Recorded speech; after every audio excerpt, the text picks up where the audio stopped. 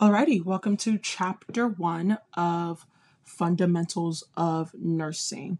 So, to begin, we're going to begin talking about the historical perspectives on nursing. So, throughout history, caregivers have evolved in their roles, not only in their roles, but also in their settings and in their responsibilities. In this first section, we're going to discuss these changes. And don't forget to stick around after this section for a quick NCLEX style quiz on this information. In early civilizations, it was believed that illnesses had a supernatural cause. So there's the theory of animism, which attributed changes in bodily functions to invisible forces in nature. So good spirits were believed to bring good health, while evil spirits were thought to bring sickness and death. So the healthcare provider in early civilizations was often referred to as the medicine man. This healthcare provider, this medicine man, treated diseases using methods like chanting or trepanation, which is when they open the skull. On the other hand, nursing was usually carried out by mothers, and these mothers would provide physical care and herbal remedies for their sick family members. Now, let's talk about medicine ancient Greek in the ancient Greek civilization. So, as the ancient Greek civilizations progressed, temples became central to medical care. This was because they believed that illnesses were a result of sins and as a result of the displeasure of the gods. In fact, the term disease actually originated from them, and the word literally means the absence of ease.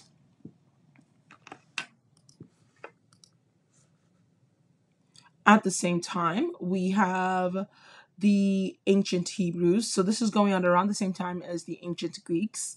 The ancient Hebrews were also developing their own views. The ancient Hebrews framed their guidelines for ethical human behavior, for mental health, and for disease control through the Ten Commandments and through the Mosaic Health Code. So during this time, though, they had nurses who would provide care in home and within the community. These nurses would also serve as midwives. Now, let's move forward in history a bit. And as we move forward, we get to the early Christians. In the early Christian period, nurses started to play a more structured role in society. So, women within the Christian church, known as deaconesses, would organize visits to the sick, while the male members would provide nursing care and attend to taking care of the dead. Now, as the Crusades began, though, in the early 11th century, all the way up to the 13th century, male and female nursing orders were officially established.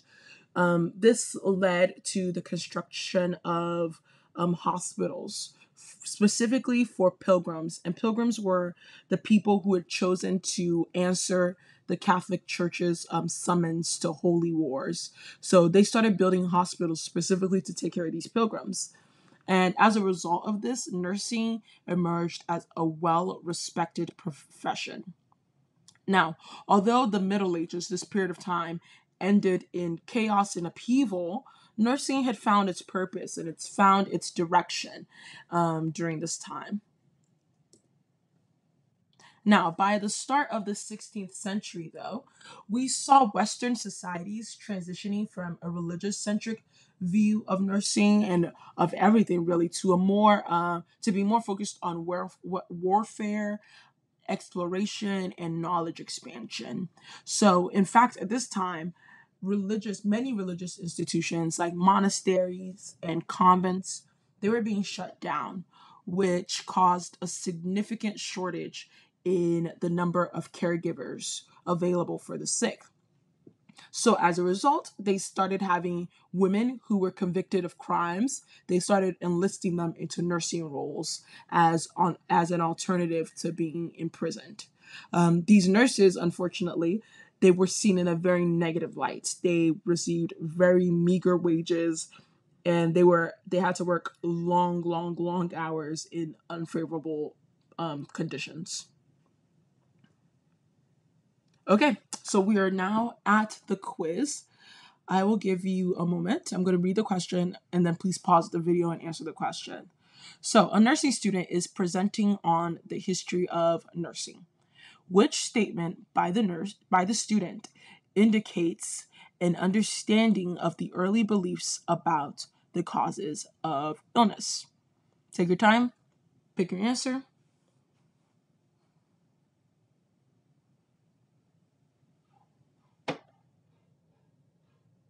And I will now tell you the answer in 5, 4, 3, 2, 1. Make sure to pause if you don't want to hear the answer yet. Okay, the answer is B. Early civilizations thought illnesses stemmed from supernatural causes. And if you remember, back to our presentation, back to what we just learned, most early civilizations believed that illnesses had supernatural causes. On to the second question. A nursing instructor asks a student about the role of a mother in early civilizations. Which response by the student is correct? Please pause the video and pick your answer. And I'll tell you the answer in 5, 4, 3, 2, 1. And the answer is C. Mothers typically cared for their families by providing physical care and herbal remedies. Remember that the nursing role in early civilizations was usually undertaken by the mother who would care for her family by providing that physical care and those herbal remedies. Okay, so moving on to the next session. In this next section, we are going to discuss Florence Nightingale and the birth of modern nursing. And again, stick around for a quick NCLEX style quiz on the information we're about to cover. But just to give you a little bit of context for what we're about to discuss, you need to know that we're going to be talking about the evolution of nursing and the role of women from the mid 19th century all the way up to the 20th century. So, Florence Nightingale, she was born in the 1920s to a well-to-do English family. She had a pretty privileged upbringing, and she received a pretty comprehensive education. And she also had the opportunity to travel quite a bit. But at 31, she decided to make the decision to embark on her nursing training, despite her family's wishes for her to not do that. Now, in 1954, the Crimean Wars broke out, and the Crimean Wars proved to be pivotal in Nightingale's career. She ended up being tasked by the British government to organize nursing care for a military hospital in Turkey. See, while in this role, though, Nightingale, she faced quite a few challenges, but she overcame them. And in overcoming them, she elevated the reputation of nurses, and she also challenged long-standing prejudice against women in professional roles. So after the war was over, Nightingale's achievements and her influence, they didn't wane, they continued. So after she returned to England, she took on the task of founding the country's first training school for nurses. And beyond that, she also contributed in terms of writing several books that explored healthcare concepts and best practices in nursing education. So, clearly, Florence Nightingale has made quite a few contributions to the field of nursing, but let's talk about a few more of them. She also emphasized the need for personalized patient care. She set the standards for hospital management, and she championed nursing as a reputable profession for women. She also initiated formal nursing education, which we talked about earlier. She highlighted how nursing is different from medicine, and she emphasized that they're two different disciplines. Um, she also emphasized the importance of nutrition for overall health. Additionally, that's not all she did. She also promoted therapeutic activities for her patients, and she pushed for continued education for nurses. And so clearly she did a lot. And I think another thing she did, before I forget, another thing she did was that she maintained records that became the foundation for nursing research. So very important. She did quite a bit. Now, there are a few other people, important people for us to know in terms of the early development of nursing. First up is Clara Barton. She volunteered to tend to and feed Union soldiers during the Civil War. She later supervised nurses for the Army of the James, and she coordinated hospitals and their nursing staff at the Army of the James. However, she's best known for founding the American Red Cross, which is still around today. Then we have Dorothea Dix. Dix was a pioneering figure in the movement for the humane treatment of the mentally ill and for prison reform in the United States. During the Civil War, she was also the superintendent of the female nurses of the Army, which meant that she was responsible for recruiting and equipping the Army's nurses. And we also have Mary Elizabeth Mahoney. She was the first African American to graduate from a school of nursing. However, her contributions went beyond just her own personal achievements, but she also worked really hard to break down the barriers, the racial barriers in nursing. Okay, on to questions. So, which of the following best describes Florence Nightingale's view on the relationship between nursing and medicine?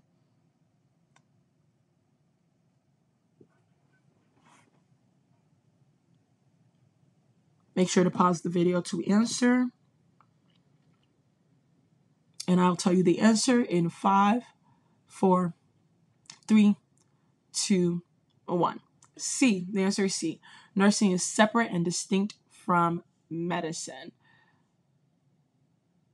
If you remember, it was one of her contributions saying that, hey, nursing and medicine are not the same thing. They're distinct disciplines. Next question. Who has recognized for their efforts in advocating for the humane treatment of the mentally ill and championed reforms in mental health institutions during the 19th century?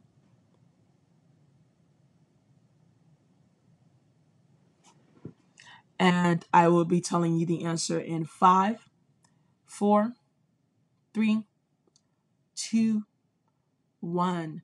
And the answer is B, Dorothea Dix. Dorothea Dix was a strong advocate for the humane treatment of the mentally ill, and she played a key role in prison and mental asylum reforms. Okay, next question. Which of the following contributions is not associated with Florence Nightingale?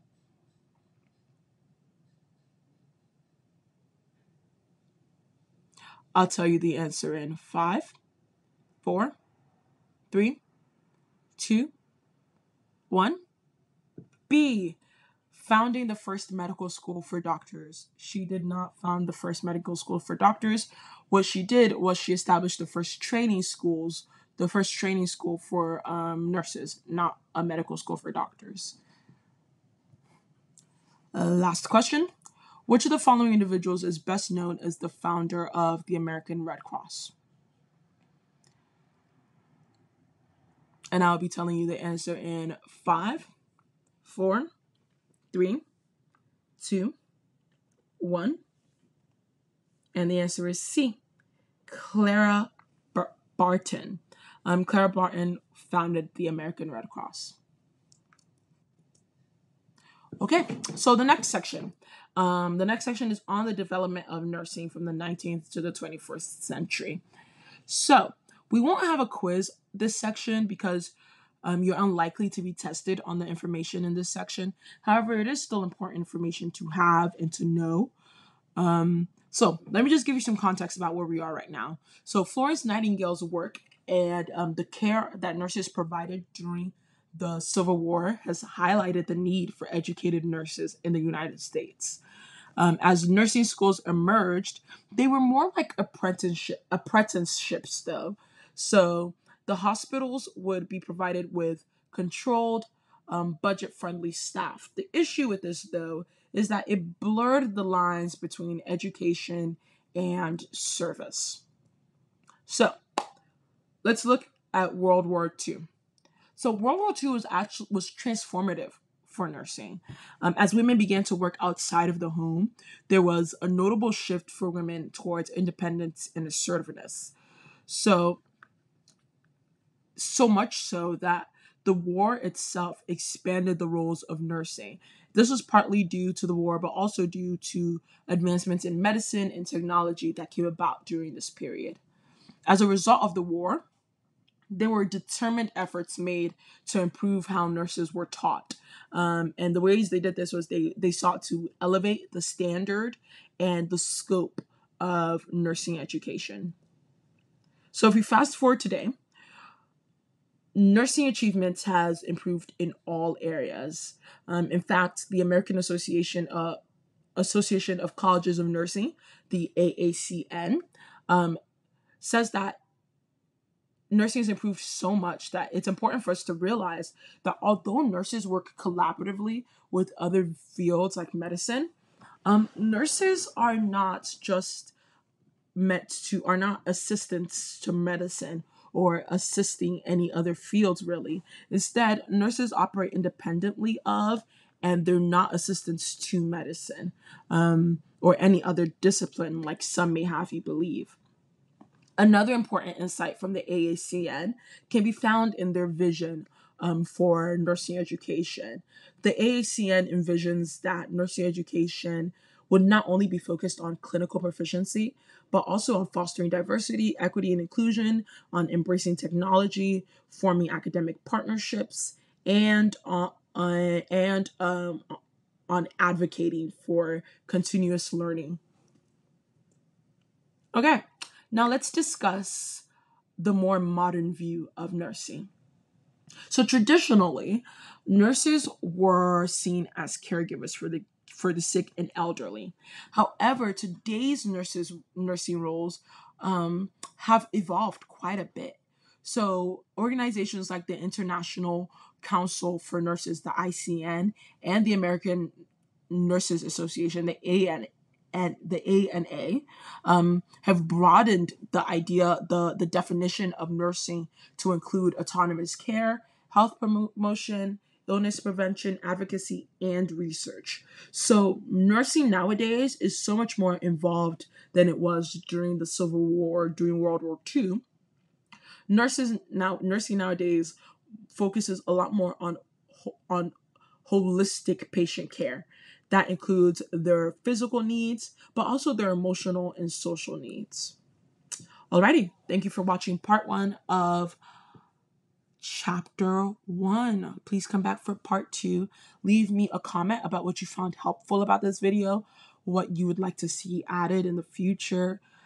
Let me know what you're thinking. Leave me a like, subscribe. It lets me know that you like this kind of video and that I should keep making more. Please comment. Please let me know. I need your feedback. All right. Bye. Hope this was helpful.